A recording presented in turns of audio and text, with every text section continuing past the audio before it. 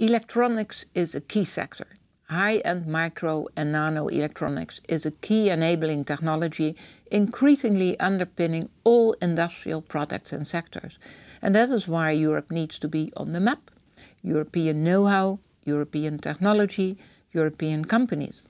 The label Airbus of chips is just a shortcut to signal this important goal for our connected continent.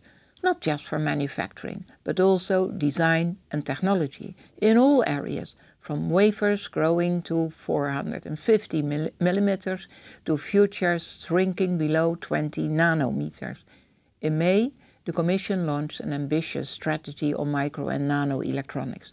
And since then we have made a lot of progress in implementing.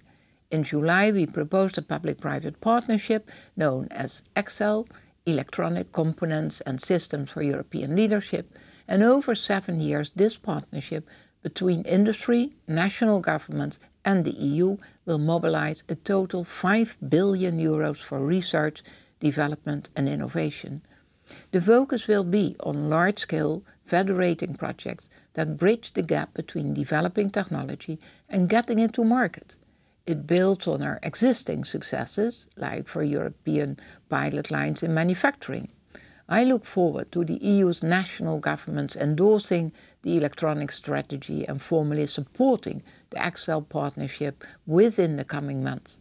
I know the industry is ready to invest, and I hope that the EU member states will do likewise, because this participation from others is essential, including at national and regional level.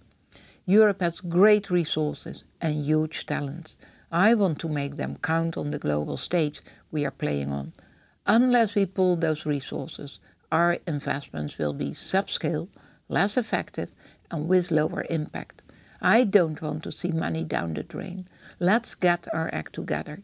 Make no mistake, this is also a challenge to industry, a challenge to actively grasp this opportunity, which is, after all, a big step forward for European electronics.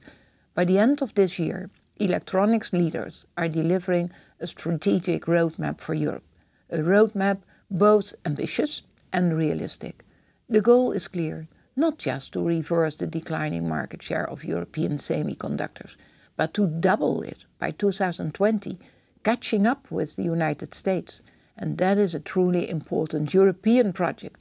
And I'm going to do everything I can to make it come true. We are on schedule, but time is of the essence. Other countries are not sitting idle by.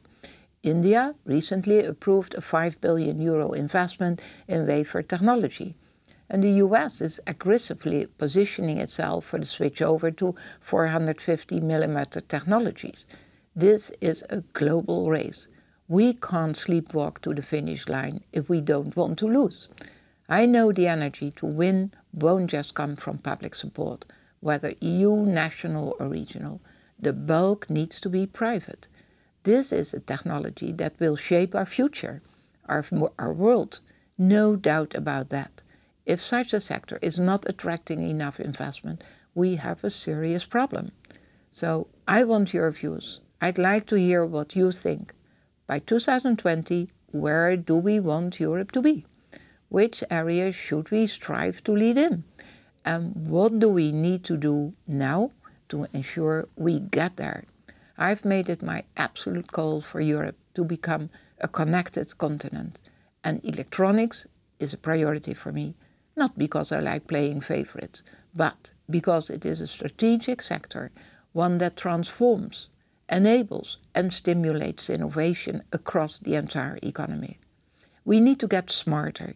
Our industrial and economic future depends on it.